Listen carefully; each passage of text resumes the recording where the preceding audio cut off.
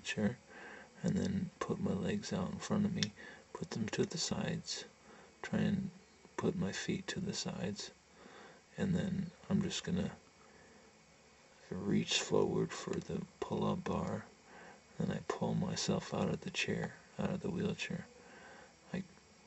I could have it where I swing a little bit just on the bar, just a little bit, so that the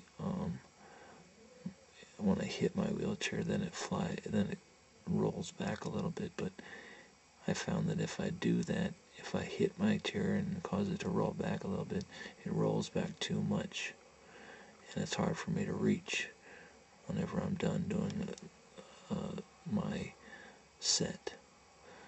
Whenever I'm done doing all the repetitions that I want for that set.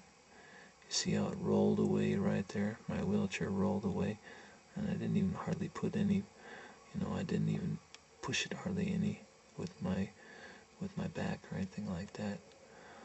But I'm trying to use different arms. I try to use my right arm to reach to the chair now and pull myself up.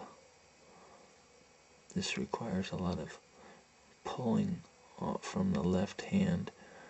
You have to pull your body up, but if you don't pull your body up, then you need to push down really hard with your other hand that's on the wheelchair frame.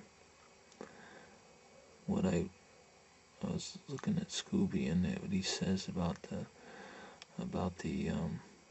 pull-ups is that you want to go to eye level with the pull-ups, and then you don't want to bend, you don't want to fall all the way down. You don't want to lower your body all the way down.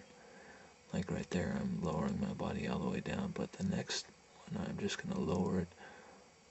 Actually, where I'm still having a little bit of a bend at my elbows. I want to have a little bit of bend at my elbows, because otherwise it's like your bones get locked, and it's hard to get beyond that point to do a pull-up. So sure, it's okay to have your bones locked in the beginning one because you're strong enough to deal with that, but then you don't want your bones to lock as you keep doing repetitions, because it makes it harder and harder to lift up.